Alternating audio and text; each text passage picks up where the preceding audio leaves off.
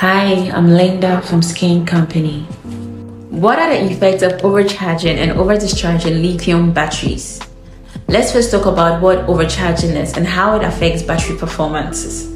Overcharging refers to continuing to charge a battery even after it has been fully charged. By design, where the negative electrode has a higher capacity than the positive electrode, any gases produced at the positive electrode can recombine with the cadmium compounds generated at the negative electrode via the separator. Consequently, in typical circumstances, the battery's internal pressure does not increase significantly.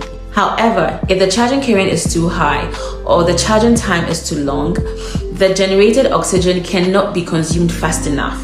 This can lead to increased internal pressure, battery deformation, leaks, and other adverse effects. At the same time, its electrical performance will also decrease. So what is overdischarging and how does it impact battery performance? When a battery is discharged beyond its stored electrical capacity and the voltage drops to a certain level, continuing to discharge, it results in overdischarging.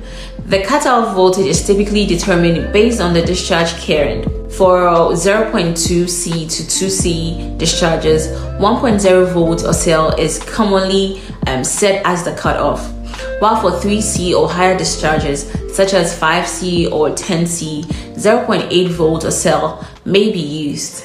Battery overdischarging can have a disastrous consequences, especially for high current overdischarging or repeated overdischarging, which affects the battery even more.